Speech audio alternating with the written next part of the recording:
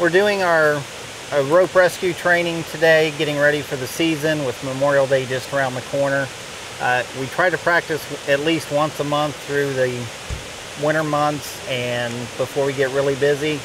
We work on load raises, load lower systems, doing pickoffs. That's where somebody gets stuck on a cliff ledge and we have to go down and pick them off and get them down to a safe spot.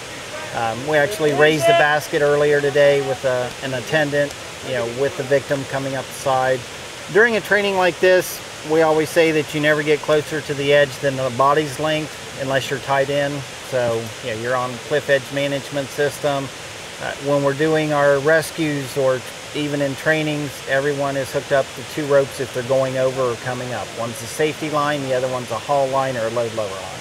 It is very important for everyone to stay on the trail. I mean, when you go off trail around here, there's a lot of cliffs. It's very dangerous.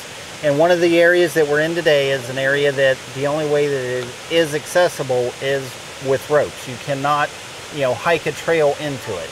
So the only way to get in there to rescue somebody is with ropes. And that's why the rope rescue team is needed. And I mean, we've increased our trail patrols, officer presence out on the trails, reminding everyone, but also issuing citations when it's necessary.